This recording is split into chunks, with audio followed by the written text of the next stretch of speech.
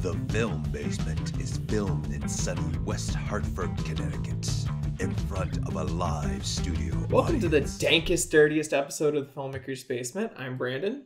I'm Andrew. And we're going to be talking about some of the absolute shitters we saw last year, and that's pretty much it. So last week we did our year in review of our favorite movies, and towards the end of that episode we both realized it'd be a very good idea to review some of the worst movies we saw last year. Because there were some bad ones. There were some duds. There were definitely a lot of duds. Yeah. Definitely according to some critics as well. That's how you know we're reliable.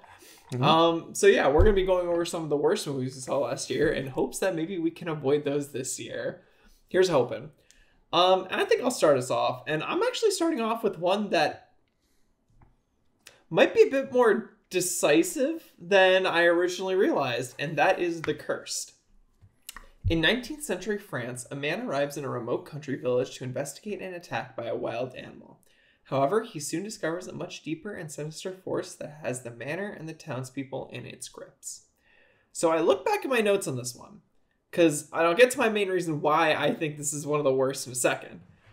But I actually thought it was good at the time. Like I wrote down that it had some good ideas. It was very well shot. It had good atmosphere. The biggest issue with this movie is that it's entirely forgettable. I was talking with you about this before we filmed last week.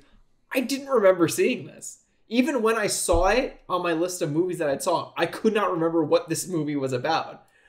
And it's just because there's nothing special about it besides that. Like, it might be an alright movie on its own, but in comparison to everything I saw last year, it just left zero impact. Which for me has, like, rates pretty highly on this was a kind of bad film. Because at least with, like, some of the really bad ones as we get towards the bottom of this list, like, they made me really angry watching them when I watched them for the first time. But this just left me with nothing. And that's kind of why it's fifth, because it doesn't really deserve to be at the bottom with the rest of them, but, like, there's just not much to it. It was incredibly tropey, especially with relying on like those tropes to get jump scares out of me. The pacing was incredibly slow, but unfortunately that pacing never really paid off with something meaningful. It just kind of left us meandering around hoping for a plot or some like payoff to materialize, and it just never did.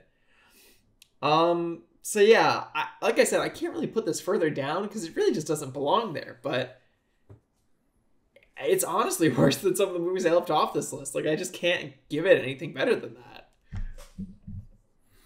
that.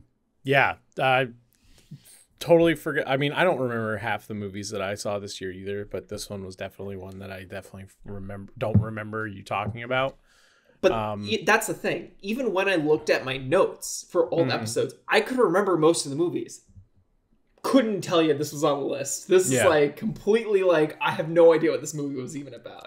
That's the impact it had on me. Like of your bottom five, I definitely remember you talking about and having meaningful like discussions about those bottom five. That one, not so much. No, I don't remember it at all. It's just gone. So my fifth worst movie of the year was Blacklight. Travis Block is a government operative coming to terms with his shadowy past. When he discovers a plot targeting U.S. citizens, Block finds himself in the crosshairs of the FBI director he once helped protect. I'm in a very similar situation with this movie as with you were with The Cursed. Not that I don't remember seeing the movie. I don't remember the movie at all. Like, I don't remember the plot at all to this movie. All I remember is there was something about a news reporter that Liam Neeson's trying to like help save or something, and like he's on the run from the FBI, which was previously hired him as a shadow agent. Other than that, I have no idea what this movie was about. I went into it hoping it was just another good Liam Neeson type action thriller, and I was just so disappointed. And I think that just goes to show like how many action thrillers Liam Neeson actually does and that are actually good. Because I actually wanted to look at his like list of like movies that he's done recently. It's probably And not a lot. no, he's done a lot. He did Not a lot of good things. Right, yeah. I've seen some talk about this kind of. He did 4 movies within 2021 and 2022, and I only saw one of them, but like they're all kind of the same. And I remember talking about this too when I was talking about it. He plays and portrays the same character in all of his movies ever since Taken. Yeah. And I guess they've just gone like stale because like he's got a lot of these movies that are like Memory and Blacklight and The Ice Road, The Marksman, Cold Pursuit. That's all within the last 4 years. Yeah. And they're all the same type of movie. The Commuter. I remember that one. That one was bad too. And it's just really, really upsetting because like after he did Taken, and even Taken 2 was okay. Like Taken 2 was good, but Taken 3 was just awful. Yeah. And then he did what was that other one that he did that I really liked? That was Phantom after No. It was I think it was in between The Gray. Where he's like stranded out in the wilderness and has to fight wolves. That's a great movie. But other than that, like a lot of the movies that he's done that's in this similar style of movie is just no. Like we gotta stop. It's time to put this down, Nelium. Time to do some more, I don't know, roles more fitting of your age. Yeah. My next movie is Resident Evil Raccoon City. Welcome to Raccoon City, once the booming home of pharmaceutical giant Umbrella Corp. The company's exodus left the city a wasteland, a dying town with great evil brewing below the surface. When that evil is unleashed, a group of survivors must work together to uncover the truth behind Umbrella and make it through this night. This movie also fell on the unforgettable end of the spectrum for me, partially kind of due to how it feels. Like, I said at the time, this feels very reminiscent of the 2005 Doom movie. And how they were trying to capture like that video game movie aesthetic and failed horrifically because most of the characters were entirely emotionless and just had like there was no charisma behind them. This movie fell into a similar hole. Like if you told me this was from around the same time period, I would have believed you because there's just nothing to these characters. I can't even remember any of their names. I don't even remember most of the plot of this movie because it's just forgettable, bland, boring, just nothing more to it. Which is weird for a franchise like Resident Evil, which from what I've heard of the video games has a very interesting little story that ties it all together. It had like this almost, and going back to the video game feel, it had almost like this cutscene feel to it, where like there were certain parts where I felt like I was watching a cutscene, and it would cut to felt like it was building to cut to like the actual gameplay, and it just never did. Which maybe could have worked in a better movie, but certainly not this one. Instead, all I really got was a lot of lame effects, especially with the zombies, which is part of why I'm saying it feels like it was from 2005. The effects were terrible. Especially, which is actually a common theme in the next few movies about the effects. Like, they just, in 2022, you gotta actually put some money into making your effects look good, because we're kind of spoiled for movies with solid effects, like with all the Marvel movies that come out, most things these days, like you get good effects on screen. So unless you're willing to match that, like your film's gonna look like shit. And there's ways around that. Like you could do practical effects. There's still avenues to approach, or you could just make a smaller movie that doesn't rely on all these big effects but tells the same kind of story. But instead they're just trying to have their cake and eat it too, and they're failing miserably at both. So also it fell extremely flat on the comedy horror. This was like, I don't know what they were trying to do here. It wasn't very funny and it wasn't very scary. It just felt, it's again, like, what am I watching? Like, what are you trying to do with any of this? It's nonsensical. So it's one of those where it's just like, why did this get made? What were you trying to do here? Because I feel like there was some sequel bait towards the end, but you didn't leave enough to get to a sequel, you know? You didn't get me interested in this as a franchise, which is probably why we haven't seen another one or heard any reminiscing of announcements for one yet. So yeah, this definitely takes the cake for number 4. This was a garbage movie that I saw at the start of last year, and I am so glad it flopped. It's unfortunate because the original like Resident Evil movies, from what I remember, they did fairly well. Maybe not like critic wise, but they were definitely a better movie than like this one that got put out. Yeah. It also depends though, because I've heard a lot towards the latter half of that series that it just went to shit. It just stopped making sense and just, my favorite word, became nonsensical. And it's unfortunate because like they're trying to make video games into movies and it's not working with a lot of these. Like Mortal Kombat I thought was okay. But the Resident Evil series, and the closest I think we've gotten, honestly, is Sonic, and that's not saying much because there's not really much to those movies. And I'm holding out hope that and this isn't a movie, it's a show, but The Last of Us dropped its first episode this past weekend, and according to Rotten Tomatoes, it's the highest rated video game production ever. So hopefully HBO, like other like production companies, can take from what HBO's doing with this game and this show, and hopefully put it into other stuff. Because I would like to see other games made into shows or movies. Specifically, like BioShock would be a great like movie or a TV show, or I mean, redo Assassin's Creed and make it better. Because that movie was terrible. I mean, I feel like if you're going to do a video game movie, because I feel like this is a common pitfall these people try to keep falling into, where it's like you're trying to retell the events of the story from the game, and you're not expanding on it any further. Just tell a story in the universe. Like, there's so much these video games. Like, Resident Evil, I know, has a lot. Like, there's, 9 games in this series? Yeah. There's so many different kinds of stories. Something like that. I don't know. There's so many different worlds and like different views to tell a story through, but instead you're trying to follow the main storyline of all these games.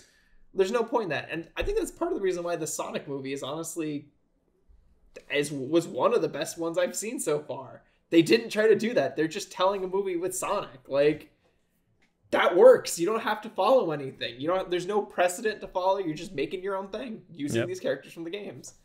So maybe that's what Last of Us is doing. Regardless, I wish them the best because I think television is a much better medium for this than trying to do it in a movie. Oh, absolutely. Yeah. My fourth worst movie of the year is a movie called Infinite Storm. When a climber gets caught in a blizzard, she encounters a stranded stranger and must get them both down the mountain before nightfall. This made my bottom 5 mainly because I thought it was going to be a different movie than what it actually was. I thought this was going to be a type of movie that I really enjoy, which is a natural disaster type of story similar to Everest. Everest was a movie about Mount Everest. They're climbing up Mount Everest, and some people get stranded and some people don't make it, and it was really thrilling and fun to watch. Granted, people died, but this one was so slow in how it progressed throughout the movie.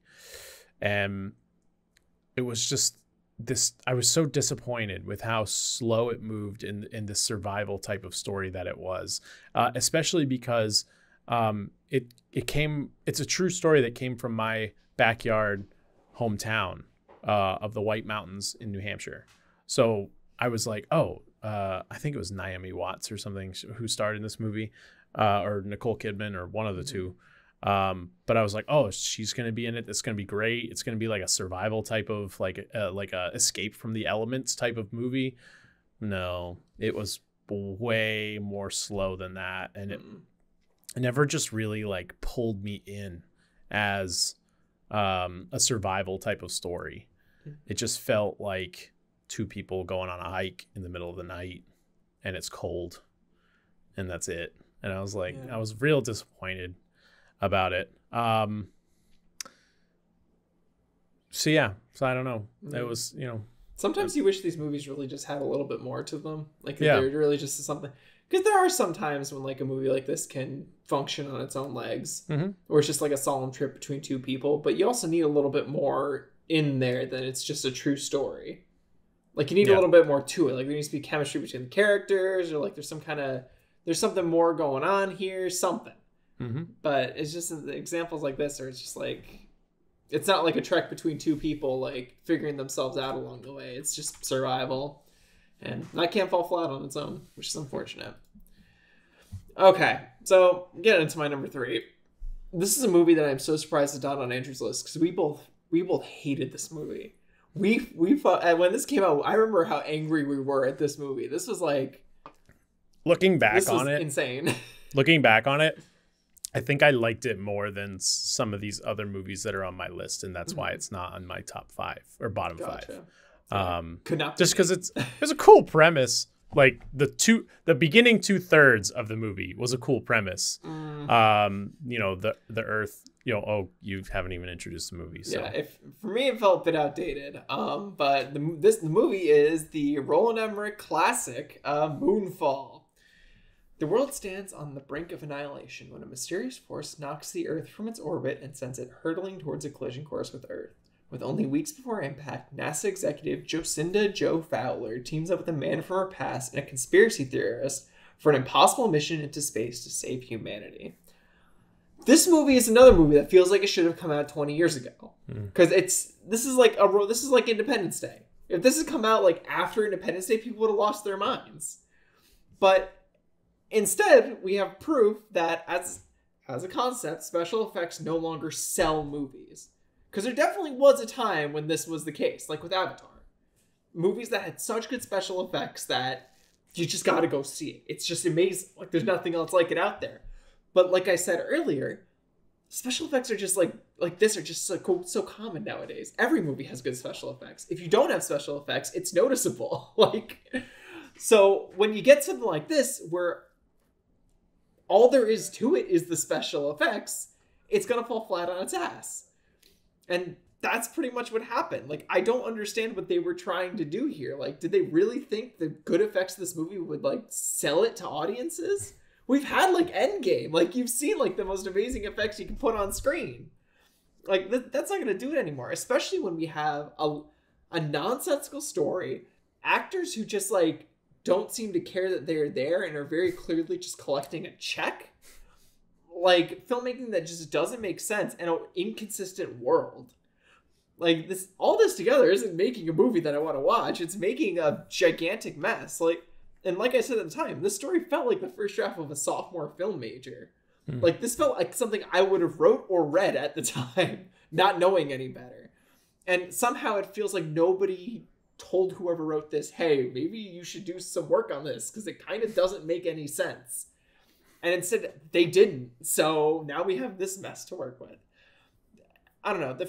Like I've said, this film didn't seem like it had a very consistent internal logic that kind of made everything work, which I think might have helped it in the long run, make me like it a little bit more if things were kind of made sense. But instead, we get this like all over the place natural disaster story that also has aliens in it, that also has ancient alien stuff in it, that just like, you're watching it come on screen. It's like somebody's barfing out all these ideas that they had. Like, I don't know. It's like group of people got high and wrote a movie.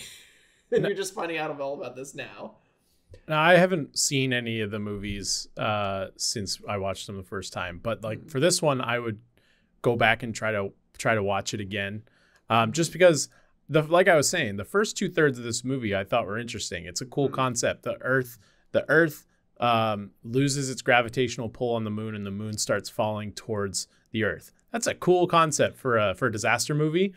Now, where it lost me was when the moon is actually a spaceship that was designed by aliens that are actually Earth's early ancestors. Yeah. That's where it lost me completely. And I was like, this movie sucks. It lost me way before that, just because the way the world functioned didn't make sense. Like, even just with how the disasters kind of like worked, it didn't feel right. Like, it just did. didn't make sense, especially if you remember that one scene with the rocket ship, I think, where like it's trying to outrun. I can't remember what it's trying to do. If it's outrunning like a tidal wave, or it like was the gravitational pull of the Earth was too strong. Yeah. So when the rocket was trying to go up, it wasn't getting off the ground because of gravity, and the tidal wave was coming in. I mean, it was a cool visual effect, but we get cool visual effects all the time. That's not enough to make me want to watch this. I know. Also, I do want to touch on the ancient alien topic, because I feel like that's also something that feels like a relic from 20 years ago. Where, like, in a world where, like, we have people who think, like, 5G towers are causing the coronavirus and that vaccines are population control, maybe we shouldn't have a protagonist who is a conspiracy theorist that was proven right on all this. Like, that feels very outdated and not up to snuff. I think I remember you saying that. Yeah, and it's still at the time. I feel like it rings even more true now. Yeah. With the past year, so like we don't need more people stoking the flames like that. It's already bad enough as is. Don't make a movie where they're one of your protagonists. It's just not good timing for any of that. So again, I am so surprised this is not higher on your list, because this was a dog trash movie. This was bottom of the barrel, just like absolute garbage that will be forgotten about, hopefully, in a year or two. My third and second are actually two of the more popular franchises in this day and age in movies. My third, however, we'll start there, is Fantastic Beasts: Secrets of Dumbledore. Professor Albus Dumbledore must assist Newt Scamander and his partners as Grindelwald begins to lead an army to eliminate all Muggles. Other than the first Fantastic Beasts movies, the series is entirely forgettable. I'm pretty sure the second movie is like the worst of the three, but this one is easily up there in like bad movies. It's similar to, it's like a reverse like new trilogy Star Wars. And like the 8, 9, and 10, or 7, 8, and 9. The first one was good. It was okay. Second one, complete trash. Third one, why? Like, this is exactly how it felt like. And that's how it felt like with a lot of these trilogies. Like, you don't get trilogies like this like the Lord of the Rings anymore. You don't get like I would say Jurassic Park, but the third Jurassic Park movie was completely awful. Yeah. But I'm pretty and I'm also pretty sure that I fell asleep during this movie, because I don't understand how it fits into the Wizarding world. I understand that it's a complete different story from Harry Potter, but Dumbledore's in it. Like, one of the main wizards from Harry Potter is in this movie, and I'm pretty sure he was in the second movie for a little bit too. And it's just like, I don't understand the story. Like, I understand, you know, the Elder Wand and all this stuff and all that sort of stuff. But it's like, you're following a new group of characters. Why don't we see more of like outside of like Dumbledore stuff? Like, I want to see more of like different things in the Wizarding world rather than like the traditional group of wizards that I've already seen previously before. It kind of suffers from the Star Wars problem in that aspect, where for some reason everything has to connect back to Tatooine. It's like, it doesn't. Yep. It really doesn't. Like, I don't know why you keep doing that, but... And I don't know where I heard it, and I don't know if it's true, but I thought I saw somewhere that they're going to try to like reboot Harry Potter, which would be crazy. Wild. Because those movies haven't even been out that long. And I mean, they've been out for like 22 years, but like... Yeah. Well, when did the last one come out? Because 2015, I think. Yeah, even so, that's not that long ago in the grand scheme of things. Nope. So, like, I don't know. Maybe because they want to like update it with like better special effects or something. But then update the parks. Yeah, I don't know.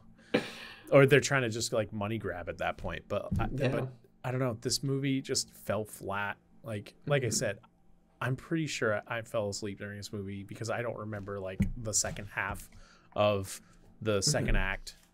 So I don't even remember like all these movies other than there's a couple of them where I'm like, okay, I remember seeing this. But like most of these movies, like at the bottom of my list, they're just movies that I'm just like, what was this about? Like, what happened? See, it's interesting you mention that, because the bottom of my list is very different. I remember all these movies, and I hate these movies with a passion. Moonfall was the start of that. Though the next movie up, which I think is the most egregious real movie on this list. And I'll get to the reason why I say real movie when I talk about my number one. But my number two, which really feels like the worst real movie on this list, is Firestarter, which was a surprise when I saw it because I was not expecting this to be this bad. A couple desperately tried to hide their daughter, Charlie, from a shadowy federal agency that wants to harness her unprecedented gift for turning fire into a weapon of mass destruction. Her father taught her how to diffuse her power, but as Charlie turns 11, the fire becomes harder and harder to control. When a mysterious operative finally finds the family, he tries to seize Charlie once and for all. But she has other plans. This movie is so strange to me because there are parts where it feels like a real movie, if you catch my drift, specifically with the cinematography. And it's so strange because it will literally cut from really good shots that are decently composed to what looks like a freshman film student's first film. And it's like in the same scene, back to back. I don't know how you can look at I just don't know how that can happen. Like, how can you look at one shot and think, this is pretty good, this is fantastic, and then cut to the worst shit I've ever seen in my entire life? Like, it just doesn't make any sense. And especially this is confusing to me because this is a Stephen King book. Not to say that all of his adaptations are good, but we had It. Like, that was a very recent example of a good adaptation of one of his books. So I'm so confused as to what happened here to make an absolute dumpster fire of a movie, no pun intended. It's incredibly boring, especially considering the source material. Like, it just feels like nothing ever happens. Even though she's, like, going around burning people, even though, like, they have this quote-unquote shadowy organization chasing them, nothing ever feels like it's going anywhere. It's just, it feels like we're dealing with the same stuff over and over again, especially with how, like, the child endangerment in this movie, which is a very consistent theme with the parents seemingly just not knowing how to take care of their child or how to deal with her as a person, because they're constantly leaving her in situations where, like, all of a sudden they come back and she's burned a cat in front of them. This happens like 3 or 4 times in the movie where there's like, we're gonna leave you and we're gonna go do something else, blah blah blah blah. Oh no, a cat's dead. It's like, what did you think would happen? You've seen this happen 3 times before. Nobody learns a lesson in this movie. It's all just the same mistakes repeated over and over again, which is egregious because they're not growing as people. They're staying the exact same characters from start to end. It just doesn't make any sense. The actors, their performances are just god awful. This is another movie where it felt like somebody told the actors just to not act and just to give the most monotone, boring performances possible. I'm talking like Phantom Menace kind of bad, which I've talked about before. I've got a whole theory on that, but that's my own thing. Additionally, for a plot that feels big and has like potential to be big, the world feels so small and unlived in. Like, it's basically just this family and this like shadow organization that feels like it's run by a single person. And that's who we're kind of dealing with here. Like, it feels like there should be more of a world to this because these are people who have superpowers. It feels like they'd like, I don't know, we'd at least get more about their past, or like we'd see some examples of other people with like exact abilities kind of like this in the world, but we don't. It's just them, and it's just this random woman, and it feels so dead and stale and boring. And it's like, again, how does anyone think this is a good idea? Like, you're not giving me anything that makes me want to watch this further. Not to mention all of the atrocious effects that are in this movie, because this is another example of a movie that just like if you don't have good effects, what are you doing? Like, why are you trying to have these big scenes where like she's burning people into ash, or like this, like these massive explosions that are going on? And it's just, it looks like somebody did this in After Effects, like for like a high school project. It just doesn't make sense to me how these movies keep getting these decently sized budgets and they're just like squandering them. It just because I've seen examples where this is good. Like I've seen movies that work well on a small budget. It's just that I don't know. I guess nobody cares. Like nobody cares what they're making. They're just here for the paycheck and that's it. I mean, good for you, but you made a piece of shit again. So this is such a confusing movie for me. I don't understand how it got made. I don't understand how some of this feels so confident and other parts of it just feel absolutely like nobody gave a shit. It really is the realest bad movie on this list for me. I can't understand it. I just simply cannot understand what I watched. If I remember correctly, too, the original Firestarter wasn't that great either. Yeah, I don't know. With I don't know if Drew this is just a Barrymore. problem with the source material. Maybe I've never seen the original Firestarter, so I can't comment on that. All I can comment on is that it seems like, at least story-wise, there's a movie here. Yeah. Like, we've seen something like this with Marvel, right? Don't they have, like, their Young Mutants or whatever? Like, they tried New to... Mutants, New Mutants. They tried to do something like this. I didn't see it. But I think there's a story here. There's clearly a story about an organization that hunts down special kids. That sounds like something I could watch. That sounds like something I'd be interested in. And instead we see all this potential squandered on a movie that just... Yeah, the New Mutants just doesn't do too anything. much It better, just doesn't apparently. go anywhere. But yeah, that's... You know, when you were talking, Firestarter. you were talking about this movie. You know what it made me think of? What? Was that like evil Superman movie, Brightburn? I also heard that was awful. Yeah.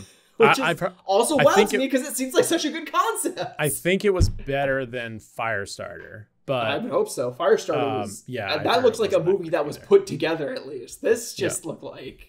This was a dumpster fire. Well, going off of the superhero track, apparently it's not a list of mine if a Marvel movie is not included. And this... Which is why also on the worst of includes list. the worst of list. Because my second worst movie of the year is Morbius. I forget this is a Marvel movie. Biochemist Michael Morbius tries to cure himself of a rare blood disease, but he inadvertently infects himself with a form of vampirism instead. Man. It was Going not back, Morgan time for you. Going back and thinking about this movie, I forgot how bad Jared Leto's acting was in this movie. And I'm pretty sure I commented on that a lot. And that was like one of my main grievances with this movie. And mind you, this is a movie that I saw a year ago because it came out in January of last year. So forgive me if I am misinformed, but it's also another movie that I'm pretty confident I fell asleep in. So like, I don't know if I was just tired at the time or if I was just like, exhausted from being at work for so long, and at school, or if these movies are just bad. And I'm just going to go with they were just bad. Could just be bad. It didn't fit with any other Marvel Universe property, whether it was MCU, whether it was Sonyverse, whether it was something else. It felt like it was a standalone Marvel property, similar to like Blade, when Blade came out in the 90s. But it tried to be like fit itself in, like it tried to wedge itself into like the Marvel universe. Because I'm pretty sure at the end, and this movie's been out for a year, so like I'm pretty sure at the end of the movie, they made it seem like the multiverse was cracking in his world too, in Morbius's world, and then Vulture appeared, like from from Spider-Man Homecoming. Like Michael Keaton's Vulture was like, "Let's team up," and I'm like, "What? Why?" At least buy dinner first. Yeah. And I was like, and the other thing too is like, I'm very, very much done with the anti-heroes trying to be heroes. Yeah. Because that's what this movie, like I'm pretty sure I talked about this at the time too, is Morbius is a villain. He's a Spider-Man villain. He does become an anti-hero later, but I want to see the villain story first. I want to, if they were to make this movie properly, what they should have done is they should have made it a horror movie. Yeah. And made it all about him trying to maintain control over his villainous side. But instead, they made it turn into, he's got another, like a friend who also has this rare blood disease, and he wants to be cured too, so he also becomes a vampire, and then they have to fight each other, and then he ends up like trying to save people because he's trying to be the good guy. But then at the end of the movie, when Vulture was like, let's team up, and he was like, what did you have in mind? So it's like, are you a villain or are you a hero? I'm very confused. I find it so strange they're so averse to like giving a villain their movie. Like I feel like it'd be a very almost freeing experience in a way, because we've had so many Marvel films that are about the hero itself and doing heroic things. Why not actually like cut loose and like that would do like a good villain's movie? Because I don't know about you, I love playing the villain and things. I find it to be very fun. It's very freeing because you can do stuff you wouldn't normally do and kind of experience that side of it. Venom kind of like strayed that line, but he was definitely more like, but it was more of like Eddie's trying to control or trying to keep Venom under control. Yeah. But no, all I want, and I saw Black Adam recently. It was on HBO going into the like anti-hero supervillain stuff. And Black Adam is a villain. He's supposed to be a villainous character. That's his role. Why am I watching a movie about a guy who acts like a villain, and then at the end of the movie he's like, well, I'm just gonna be nice now? Like, no, stop being nice. Like, I almost wonder, because if I recall correctly, Dwayne "The Rock" Johnson plays Black Adam, right? I know he has something in his contract that says he's not allowed to be the villain and he's not allowed to lose a fight anymore. So that might be part of it. I mean, if you want to talk about that kind of stuff at this point, then we'll talk about the DC stuff. They've actually all been let go.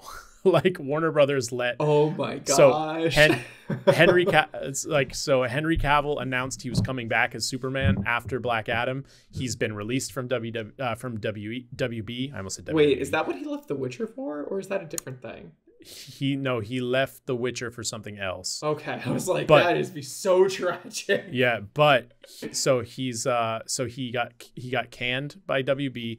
Ben Affleck's gone as Batman. Gal Gadot's gone as Wonder Woman.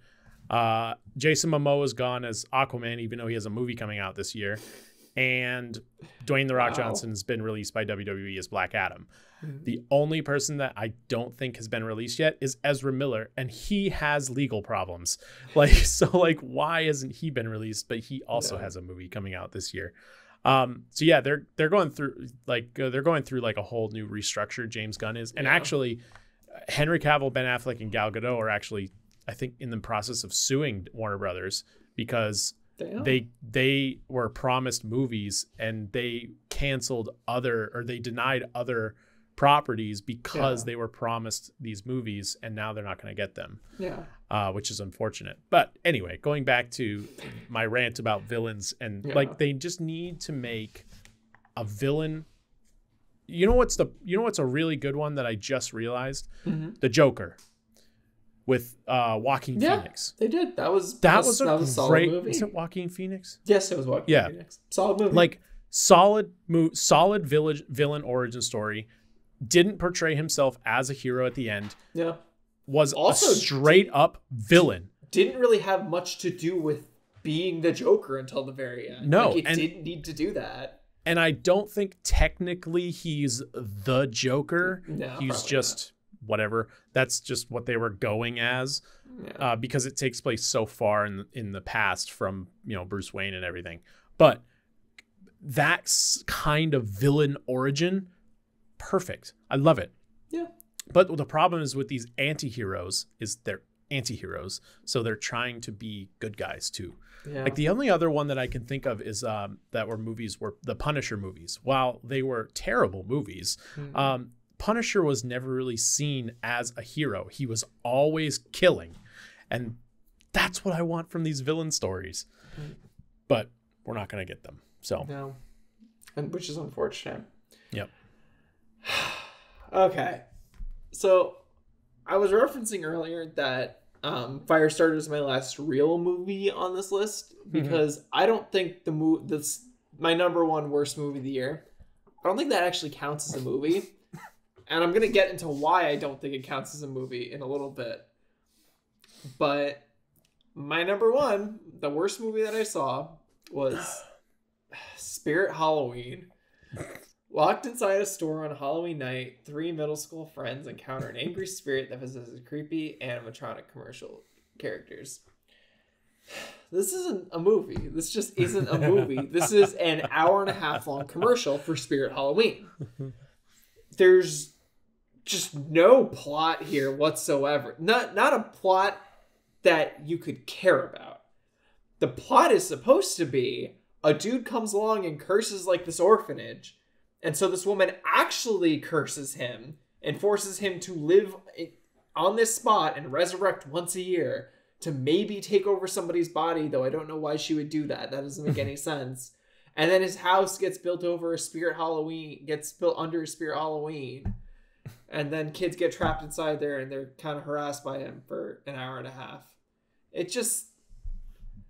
It's just a commercial for Spirit Halloween. That's all this is. I don't know why they spent a couple $1 million on this and they could have made more commercials for Spirit Halloween, because that's all this feels like. Because all we're getting is stuff from inside there. We're seeing the kids play around inside of Spirit Halloween. We're seeing the ghost take over animatronics from a Spirit Halloween. It's like showing off the family of products for Spirit Halloween. It's like, this isn't a movie. And you can tell they're also putting in the least possible effort into this as well. Because they're capitalizing on all this other garbage around it too. Like, they're clearly trying to pull a Stranger Kids thing. Mm-hmm. They've got 3 kids that are fighting this weird being that's beyond their understanding. And they're all playing into these tropes of, like, being the leader, the moody one, the smart, funny one. Like, they're very clearly just the Stranger Things kids. Like, that's what you're doing. I can see it. They're even riding bikes in the beginning like them. Oh, yeah. Very classically like that. It's like, you're not fooling anyone. I know exactly what's going on here. So it's not only incredibly lazy in that regard, the special effects were atrocious, especially by 2022 standards. I'm talking like you can see the mouse cursor moving like a spirit orb across the screen bad. Like, it's like high school project bad. Like, how do you think you can get away with this? Like, what Spirit Halloween executive was watching this movie thinking, perfect, my vision's being realized right in front of me? It's like, I don't understand it. And that's not true. I do understand it. They're clearly trying to make a memey bad movie that'll get eyes on them and get people going into Spirit Halloweens. Except the problem is it's way too corporatized and there's nothing like actually interesting about it that makes me want to, watch it again for fun. It's just boring. It's bland. There's nothing more to it. All of the characters feel incredibly unoriginal. Like I said earlier, they also I don't think these people knew how to write for teenagers.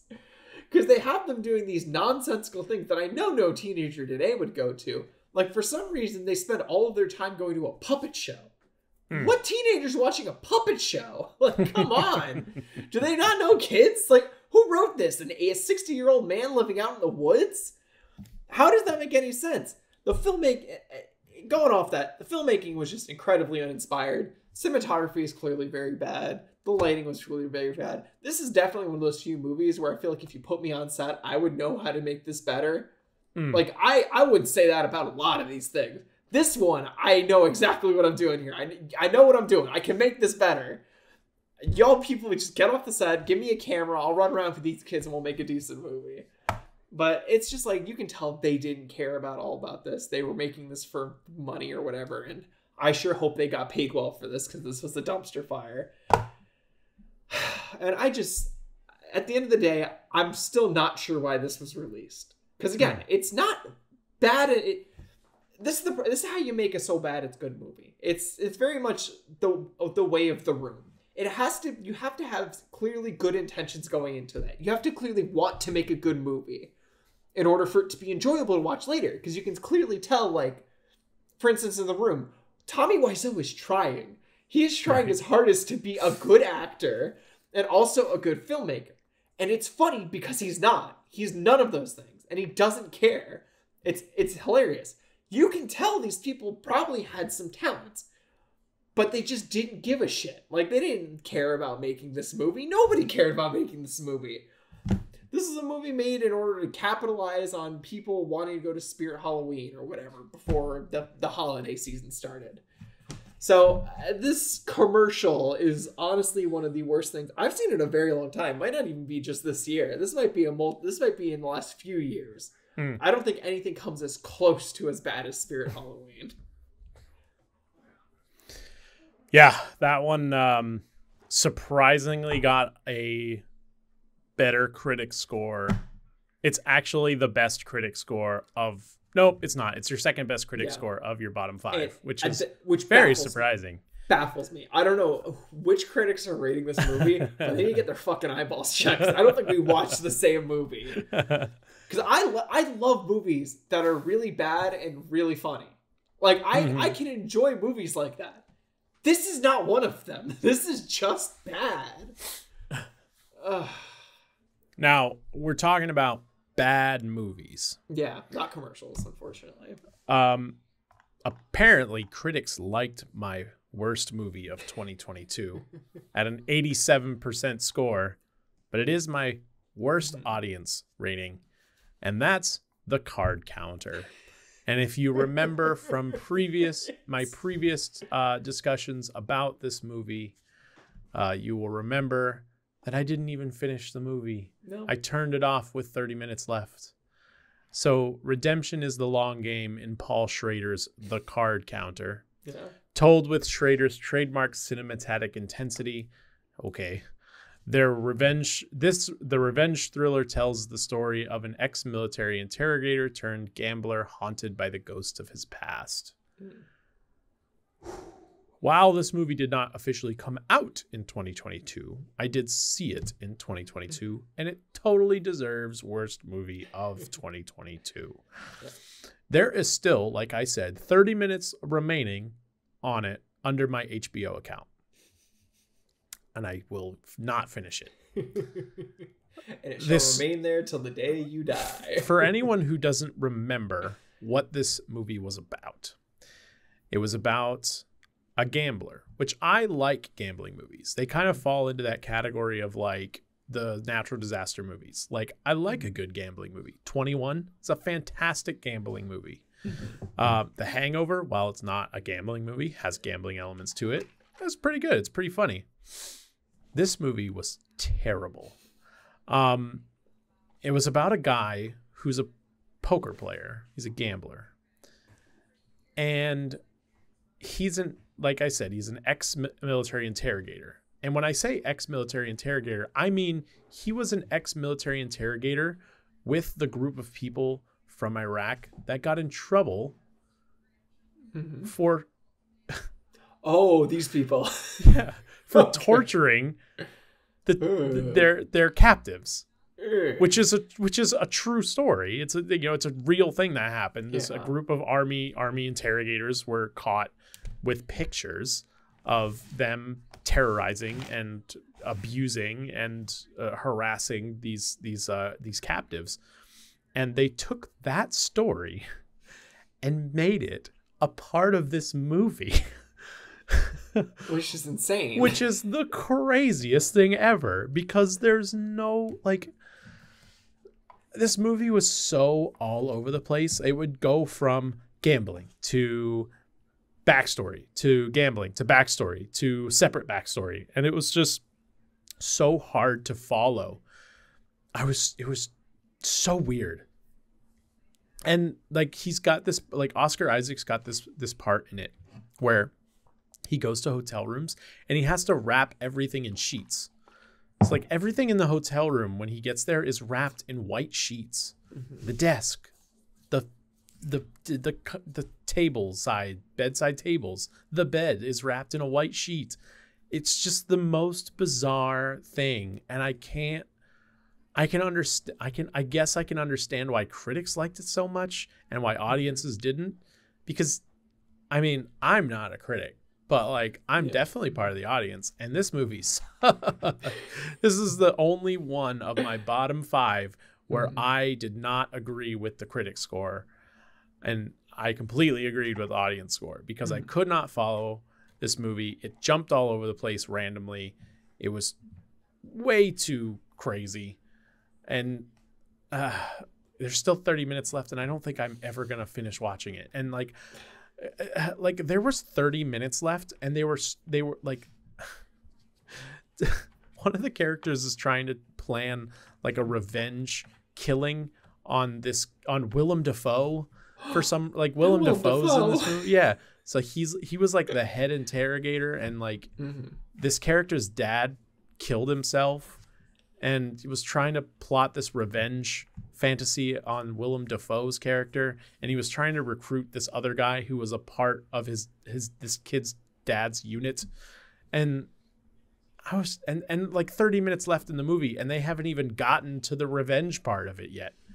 So I don't even know like where it was going to come in or if it was going to come in, but I'm not going to finish it. Like if anyone else has finished this movie, let me know if the ending is worth it, and then maybe I'll go back and finish it. Oh, maybe.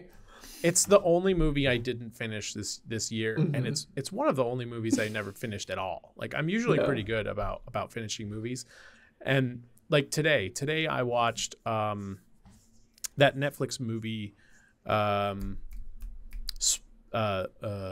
Spiderhead with Miles Teller and Chris Hemsworth.